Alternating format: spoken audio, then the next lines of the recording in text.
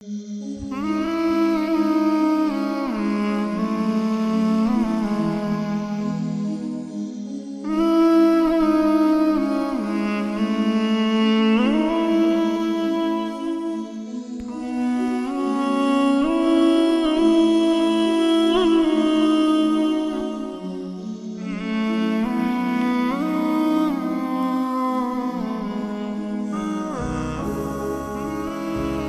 going to ask my brother here about the establishment date of this Husseini procession and the number of participants in this Husseini procession.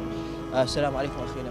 وعليكم السلام ورحمة الله. تاريخ تأسيس هذا الموكب الحسيني وعدد المشاركين مش قد يعني عدد المشاركين؟ التاريخ ما يحصى، لأنه احنا وأطفال اشتغلنا من كان الطاغية موجود، اشتغلنا بالخفية. فأقول لك يعني من كان أعمارنا اللي مشاركين احنا 6 أول ما بدينا، 6 شباب، أنا و5 وياي. بدينا بدايات كنا نطلع على طريق النجف، على طريق الحلة للزوار.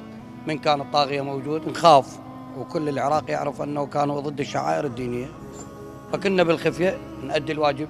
فتأسيس لها هي كان قديم، أما ظهورها وثباتها فقبل 5 سنوات. مثل ما قلت لك أول ما بدينا 6 بعد هسه الأصليين للهيئة اللي من الدعم الذاتي إنهم هي 16. My brother here spoke about the establishment date. He said that as far as he can remember, as far as he was a child, they started to serve Imam Hussein during the time of the tyrant Saddam Hussein. They were receiving pilgrims on both ways, coming to Karbala from Babylon and Najaf. And though they continued till the fall of that regime of Saddam Hussein, and the actual start for them was about 5 years ago. That's when they started to do their work officially in the city. Also, my brother here spoke about the number of participants. He said at the very beginning there were 5 of them only, receiving pilgrims on both ways of Najaf, the holy city of Najaf, and the city of Babylon.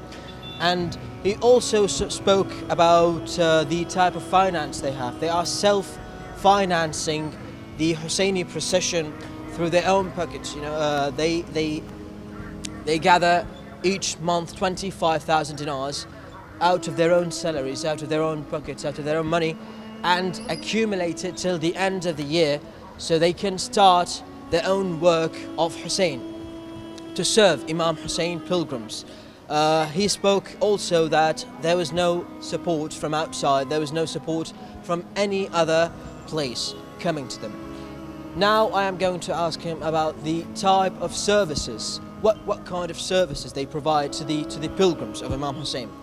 أخي العزيز، شنو نوع الخدمات اللي تقدموها للزوار؟ نعم، زوار الإمام حسين. نعم، أول شيء تقديم الطعام كوجبة غداء وعشاء من أول يوم محرم إلى يوم العاشر، إضافة إلى تقديم الفطور بين يوم أو كل يوم إذا صح لنا أن نعطي له فطور نعم، إذا زاد الزوار إحنا نسوي لهم فطور بخدمتهم.